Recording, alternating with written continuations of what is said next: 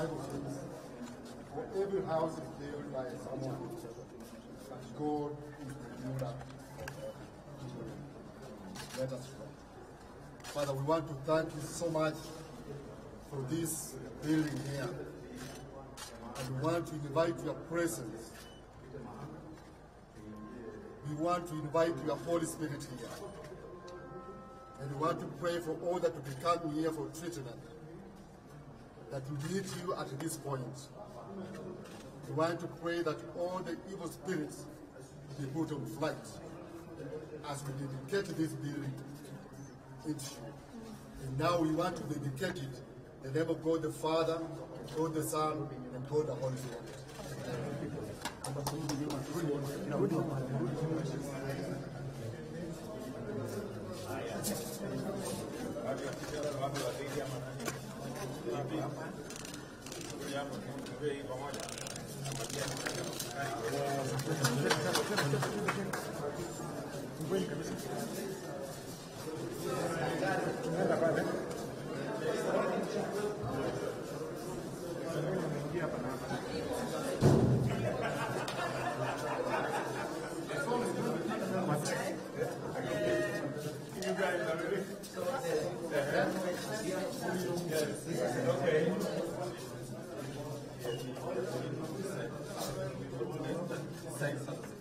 Yes, and the other side is the main road. Okay. Take out this side. Okay. So this side I can able to use. Very good.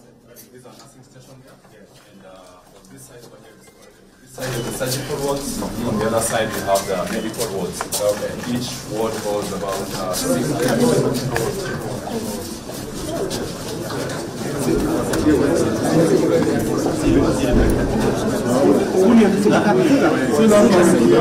But this is the area MP. Watch out,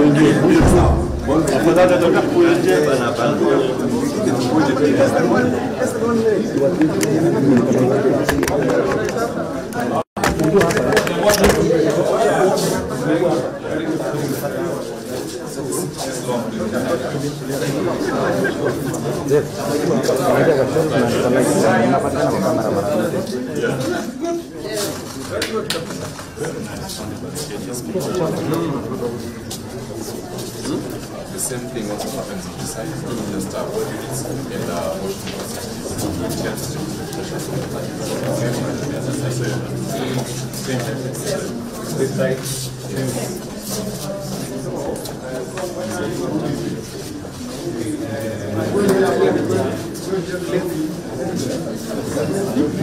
units and washing this side.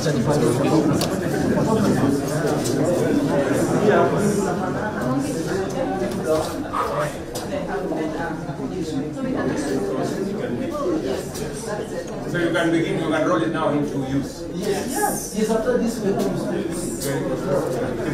He's saying maybe. Yeah, we will maintain. Yeah. We maintain. Cleanliness can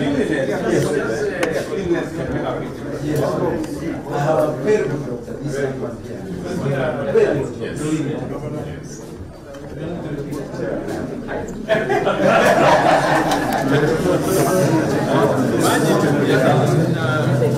Can make a whole difference. So you have what about the other floor? Okay.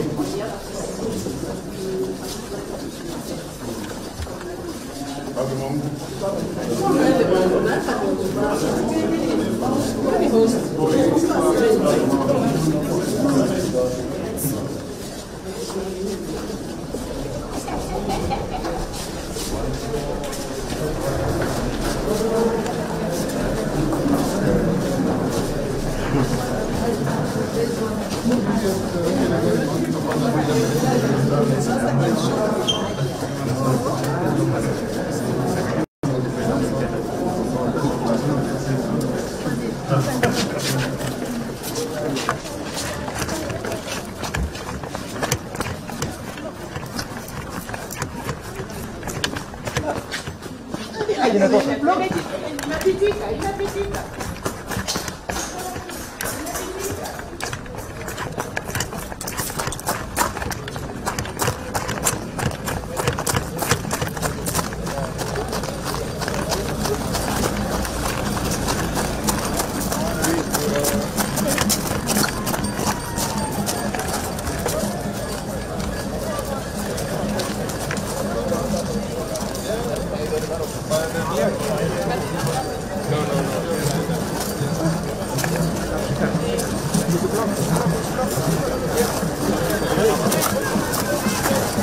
Karibisha watu wengine twende.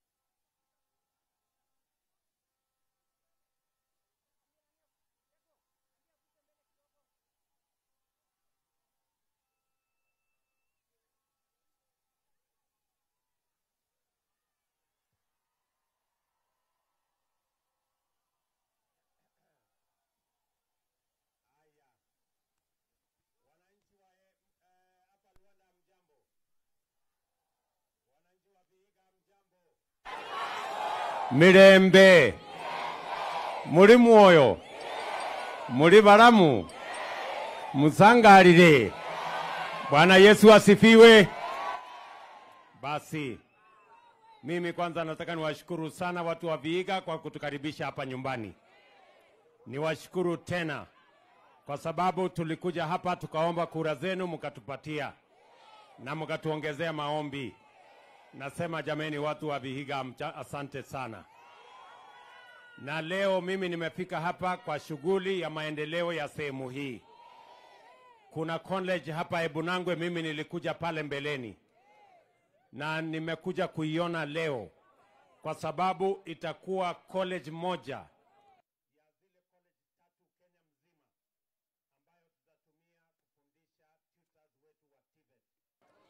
Therefore, the Ebunangwe TVET College is going to be among the 3 colleges in the Republic of Kenya for teaching tutors for our TVET program. Na pale, Omboko Milemba amenisukuma sana, mpaka nimekubali kutoa shilingi milioni 100 ya kumaliza hiyo college. Na ni kwa sababu hiyo college itakuwa college ya Kenya mzima. Watoto watatoka kila sehemu ya Kenya kuja hapa Ebunangwe kusomea mambo ya TVET ndio wafundishe watoto wetu. Wachana na huyo mtu na mwiko yake, wachana na yeye. Anahangaika tu na mwiko yake hapo, hana shida. Hako sawa. Asante. Na maneno yake ni mzuri. Amesema tu subsidize wakulima, tuwachane na millers. Hiyo ni mzuri, nakubaliana na yeye. So, leo pia nimekuja hapa kwa hii hospitali. Nataka nimpongeze gavana wenu. Huyu gavana Otijilo anafanya kazi ya muhimu hapa Vihiga, hasa kwa mambo ya afya. Kama vile mnavyojua, hapa Vihiga mulipata kikombe ya mambo ya immunization. Nyinyi ni namba 1 katika taifa la Kenya. Huyu Otijilo pia amekuwa namba 1 kwa mambo ya kuzuia mambo ya malaria. Na ndio sababu tumekuja kufungua hii jengo. Mahali amejenga, mahali watu wa hapa, hasa watu wa Luanda, watashughulikiwa na mambo ya matibabu zao. Na vile nimeona kazi mzuri amefanya, huyu gavana wenu ameniuliza nimsaidie equipment ya hii hospitali. Na nimekubali ya kwamba nitapangana na yeye, kama anahitaji milioni 20, 30, 50 nitampatia. Akuje, tunataka kuweka equipment hapa. Ndio watu wa hapa watu wa hapa Luanda, watu ya Vihiga wapate mahali ya kujisaidia na matibabu. Tumekubaliana jameni? Tumekubaliana vile vile katika ile mpango ya universal health coverage. Gavana wenu, tumekubaliana na governors wote na hapa Vihiga ndio model county yetu katika program ya universal health coverage. So tumekubaliana ya kwamba governor ako na 1,500 community health promoters, na hawa community health promoters tumekubali yeye atawalipa stipend nusu na mimi nitawalipa stipend nusu. Kwa hivyo tutawapatia milioni 45 kila mwaka ya kulipa hawa community health promoters. Vile vile hawa community health promoters wote mwezi ujao natumana equipment ya kuequip our community health promoters wote, na mimi nitawapatia equipment ya shilingi milioni 45 kwa hawa community health promoters. Tunataka kila kijiji, nataka mnisikize vizuri. Mnanielewa watu wa Vihiga? Tunataka kila kijiji kuwe na muuguzi mwenye yako na equipment, anaweza kukupima sukari, anaweza kukupima mambo ya pressure ukiwa nyumbani kabla hujatoka nyumbani hujaenda hospitali. Akwambie kama shida yako ni kubwa ama ni ndogo. Akwambie kama wewe ni mtu wa kwenda dispensary ama wewe ni mtu ya kwenda referral hospital. Ndio tuhakikisha kwamba matibabu inakuwa truly bottom up. Tunaanza pale kwa kijiji, kwa mtu kujua hali yake, kwa sababu kwa muda mrefu tumefanya mambo ya matibabu iwe ni mambo ya kutibu, lakini tunataka kubadilisha iwe ni mambo ya kuzuia magonjwa. Nyinyi mnanielewa jameni?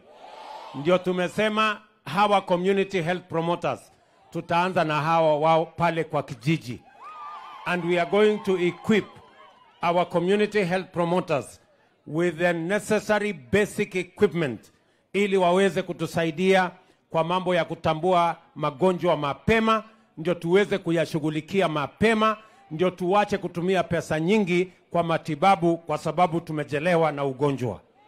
Ninyi mnanielewa jameni?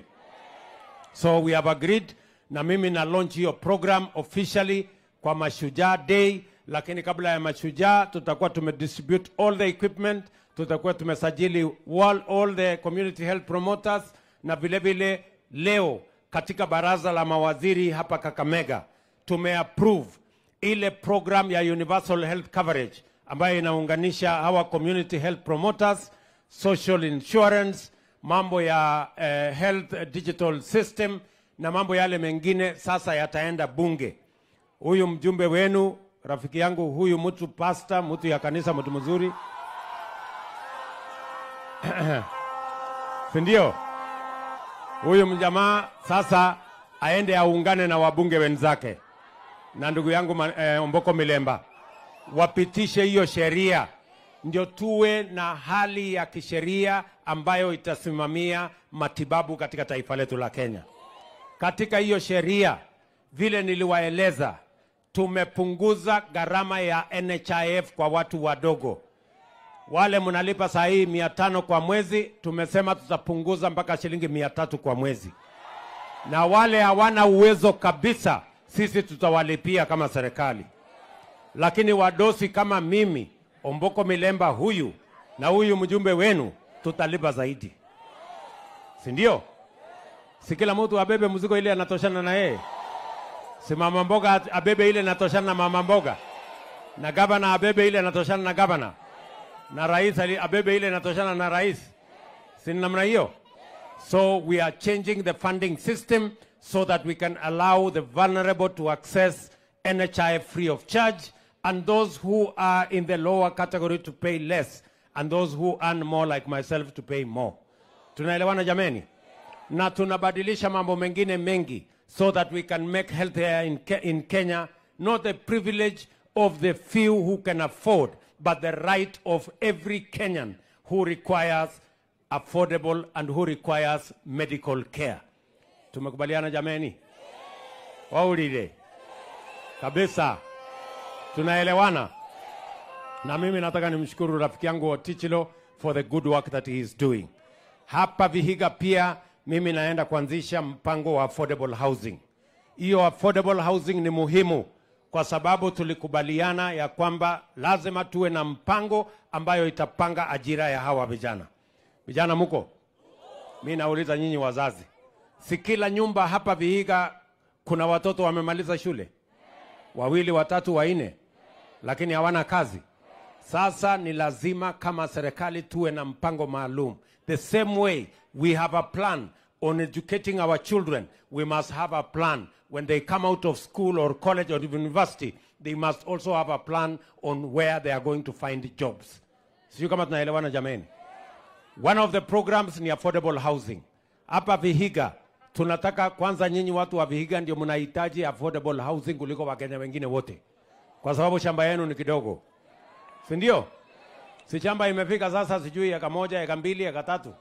Ile mtu tajiri kabisa hapa Vihiga si yako na eka 5 ama eka 10 ama namna gani? Si namna hiyo. So affordable housing itatusaidia tusimalize shamba yetu kwa kujenga manyumba. Hiyo shamba muko naye mutumia kuzalisha chakula. Nyinyi mnanielewa? Manyumba tupange. Ndio tumesema hapa Vihiga tunaanza awamu ya kwanza na nyumba 5,000 ya watu wa Vihiga. Na kujenga hiyo nyumba 5,000, nyinyi vijana mnisikize. Hiyo nyumba 5,000 tunahitaji vijana 10,000 watakaofanya hiyo kazi. Vijana wa Vihiga mko tayari? Mko tayari? Ama nyinyi ni wale wa kuchagua jembe? Si tulikubaliana kazi ni kazi? Kazi ikipatikana mtafanya, ama nyinyi ni watu wa kunying'ethia na kukaa tu hivi hivi? Mko tayari? Mko tayari? Mimi naenda kuanzisha hiyo program leo hapa Vihiga, na nitarudi kabla ya Desemba nikuje nisukume tena, kwa sababu we must have a deliberate intentional plan on how to create jobs for the young people of our country, because it is their right and it is our responsibility. Nyinyi mnanielewa jameni? Vile vile huyu mjumbe wenu anajua, nishamwambia na umeshawaambia wabunge wote. Ati mtaina nani huyu mjumbe wenu? Pawaso. Sasa si atatukata ama nini?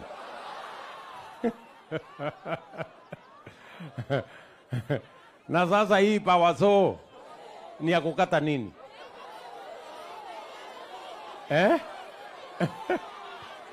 Na mchunge asikate miti ile mimi napanda. Si mmesikia tunapanda miti?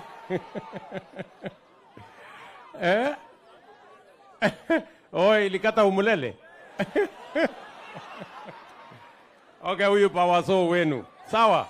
Tumekubaliana na huyu Pawaso na wale wengine wote ya kwamba tunaweka mpango ya ICT hub, mheshimiwa. Kila ward tunaweka ICT hub, kwa sababu tunataka hawa vijana tulete kila ward kompyuta 200, 300. Hawa vijana wajifunze na teknolojia, tuwapangie ajira, waweze kufanya ajira wakiwa hapa Vihiga, lakini wanafanya kampuni iko Marekani, iko Ujerumani na iko dunia ingine ya Kenya, lakini wanafanya kazi hapa na wanalipwa. Nyinyi mnanielewa? Nyinyi mnanielewa jameni? Vile vile nimekubaliana na gavana wenu hapa Vihiga tunajenga County Aggregation and Industrial Park. Huyu gavana wenu wakati alikosa shamba 2 weeks ago alikuja mpaka kwa ofisi yangu Nairobi. Akaniambia kuna shamba ya railways na mnataka niwasaidie hiyo shamba ipatikane ndio muweze kujenga County Aggregation and Industrial Park. Mimi nimeapprove hiyo kazi, nimepatia huyu gavana wenu hiyo shamba. Na sasa tunakuja kujenga County Aggregation and Industrial Park. Mahali tutakusanya mazao yenu, tuweke storage, tuweke maneno ya cold rooms, tuweke common user facility ya agro processing, ya value addition, ya manufacturing. Ndio tuongeze dhamana kwa mazao yenu. Ijulikane Vihiga inatoa produce ya aina gani na iwe branded vizuri. Ndio tuzalishe pia ajira ya hawa vijana wenu. Watu wa Vihiga mnanielewa? Na ili kusaidiana na hiyo County Aggregation and Industrial Park, vile vile tunajenga soko ingine 5 hapa Vihiga, soko mpya. Nyinyi mnanielewa? Hapa Wemulabi hapa tunajenga soko mpya kubwa. Pale Esibuye tunajenga soko ingine kubwa. Pale mahali inaitwa Banja tunajenga soko ingine kubwa. Pale sindikiza nini?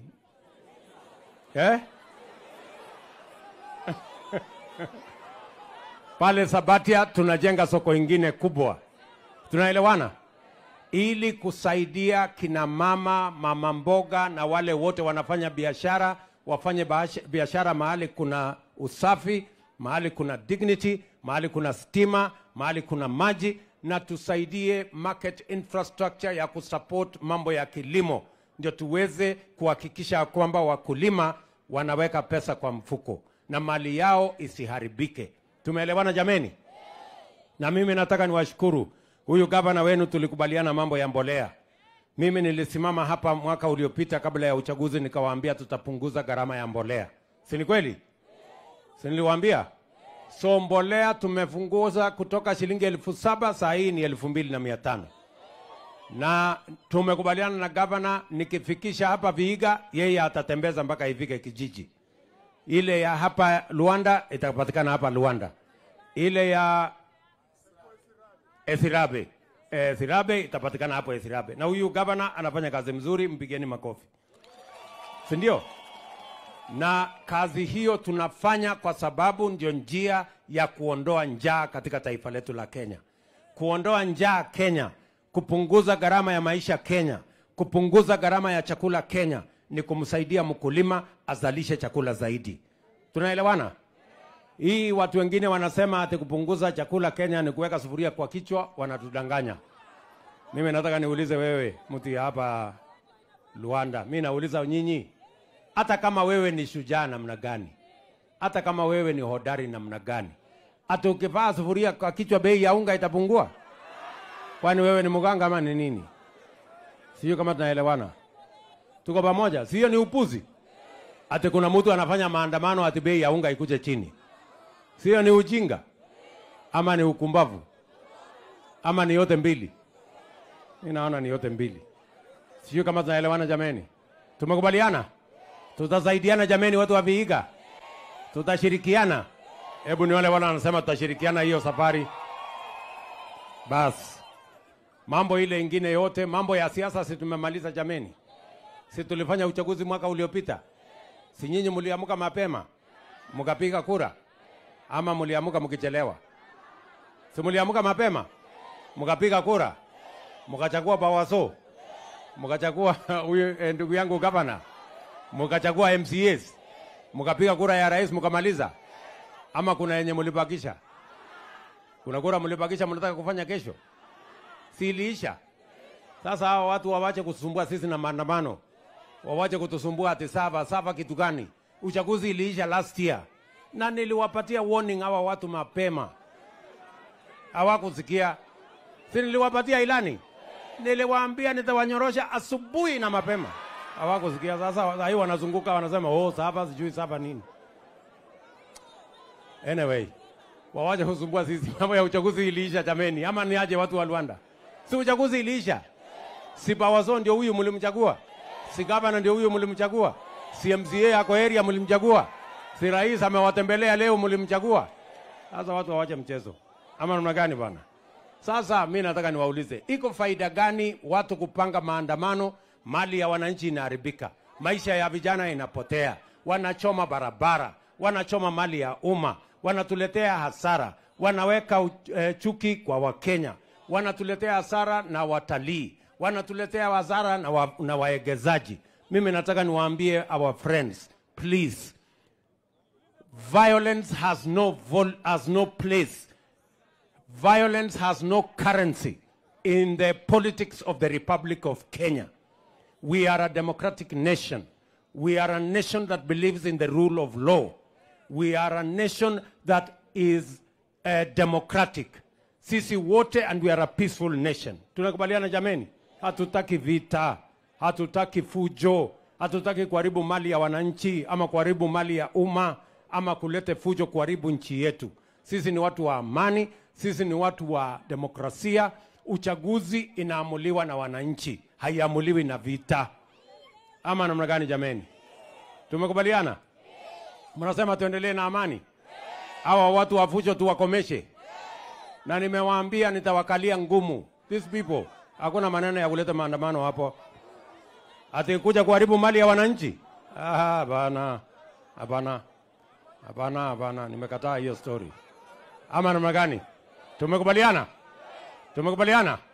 Wale wanasema tumekubaliana nione kwa mkono kabisa. So otherwise wacha mnumuite governor wetu. Kabla ya governor, niko na Rigiji area.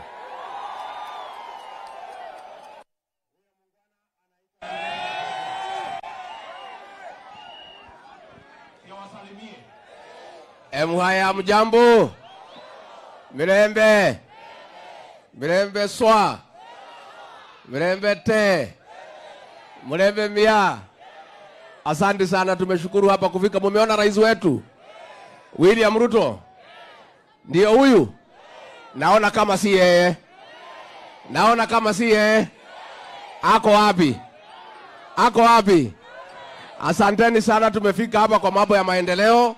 Rais amekuwa hapa karibu wiki moja hapa katika magharibi. Mnataka aendelee kukaa ama rudi Nairobi? Aendelee kukaa hapa? Mtampanga namna gani akiendelea kukaa hapa? Mtampanga namna gani? Asante. Kwa hivyo tumeshukuru sana. Si hapa ndio area ya Musalia Mudavadi? Si mnajua ndio waziri wetu mkuu? Si mnafurahi mko ndani ya serikali? Na kinara wa bunge Moses Wetangula. Kuanzia mbele mtamuunga rais mkono. Watu wangapi wanasema tuunge rais mkono, tuunge rais mkono? Asante sana, thank you very much. Omwami Musalia Mudavadi, Prime Cabinet Secretary wa Republic of Kenya. Abanyore mirembe. Luanda mirembe. Mudibaramu. Haya, asante sana. Najaribu ili nifupishe kwa sababu naona mvua inakuja. Na hiyo ni baraka. Si namna hiyo? Ikiwa kiongozi anatembea kwa sehemu fulani na mvua inaonekana, hiyo ni ishara ya baraka. Si namna hiyo? Mimi nataka tu niseme na waomba na wasihi watu wa Vihiga, watu wa Western Province wote, tuunge rais wa Jamhuri ya Kenya William Samoei Ruto mkono. Kwa hii wiki nzima serikali yote ya Kenya imekuwa hapa. Amekaa hapa na hata leo kwa historia ya Kenya ameweka kikao cha cabinet hapa Isheiwe, Kakamega. Hiyo ni dalili ya kuonyesha kwamba ana imani na sehemu hii na anaweza leta serikali waamue mambo yao wakiwa hapa. Jambo la pili, mimi nataka nipongeze viongozi wa hapa. Otichilo, hata Power So ambaye ni engineer wa barabara. Mimi nataka niseme wamefanya vizuri kujitokeza kuwa na rais wa Jamhuri ya Kenya. Sisi tunasema kwamba ukisusia na lako halipo.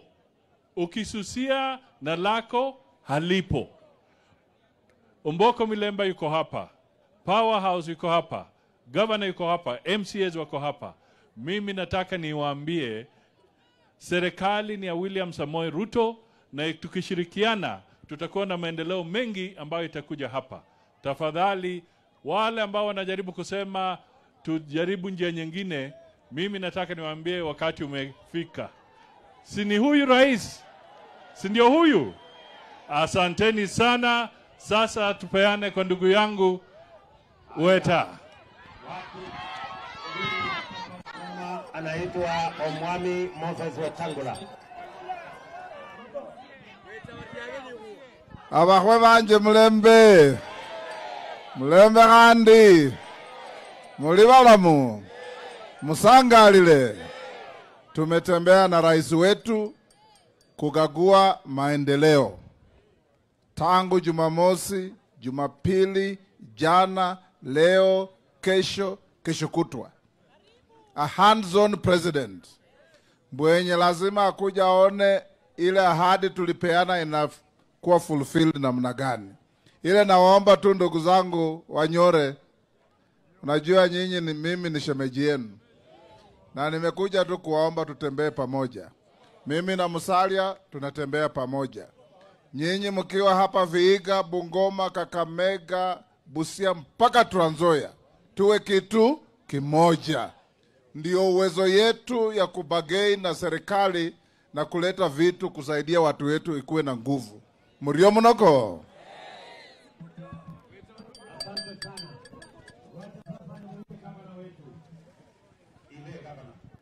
Dakika indala ni nusu. Harakisha, unaona karibu inanyesha. Basi abantu banje be Rwanda mlembe. Mlembe kandi. Mumefurahi. Leo tumemletea rais wetu. Na nataka kuchukua nafasi hii kwa niaba ya watu ya Vihiga kusema kwa rais wetu asante sana. Hii ndio wakati wa kwanza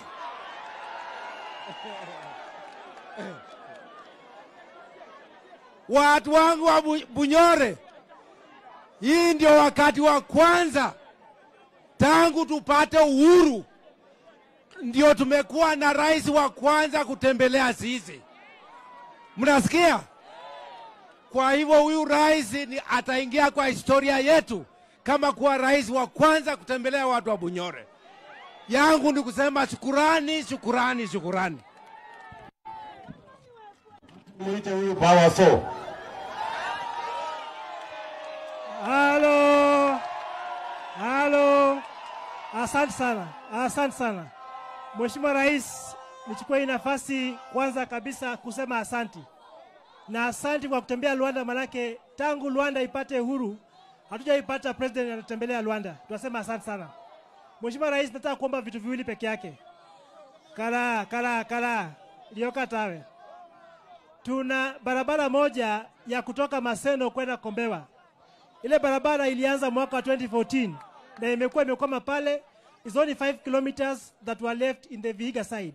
It is only entry we have when entering Vihiga County and Luanda. Tungeomba kwamba ukikubali leo hii utukubalie kwamba barabara yetu ya Maseno Kombewa ambaye imekwama miaka 10 imalizishwe. Pili, barabara ambaye uliipeana inatoka hapa Luanda kwenda mpaka Magada kwenda mpaka Mbale. It is a shortcut, Mheshimiwa Rais. Kazi contract imeisha juzi, lakini yule jamaa amefanya only 7%. We are requesting that your office may take action so that we can have that road completed and in a good way, Mheshimiwa Rais.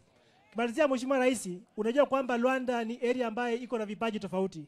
Kuna kiwanja chetu pale cha Mumboa ambapo wengi wetu hucheza mpira pale, Mheshimiwa Rais. Tuna timu mbili zinacheza katika ligi kuu. Tungeomba kwamba Mumboa Stadium utusaidie. Naona waziri wa michezo yuko hapa. Kama utatupatia pesa pale kwamba Mumboa ikuwe ni Mumboa Stadium, tutashukuru sana. Asante sana Mheshimiwa Rais, Mungu akubariki. Ababu na mwamba yuko hapa atashughulikia hiyo maneno ya barabara. Kuna Mheshimiwa Murkomen, wapi waziri? Waziri Murkomen ako hapo. Hiyo barabara huyu mungwana amesema barabara ya kutoka mahali inaitwa Kombewa. Kombewa inakuja Maseno. Kilomita 5 peke yake, enda shughulikia tukumalize hiyo kazi iishe. Na hii ya kutoka hapa contractor amekwama kidogo, tutaenda kushughulikia, waziri amesikia. Tumeelewana Mheshimiwa? Sawa sawa. Haya, tuko hapa na Umbeko Milemba.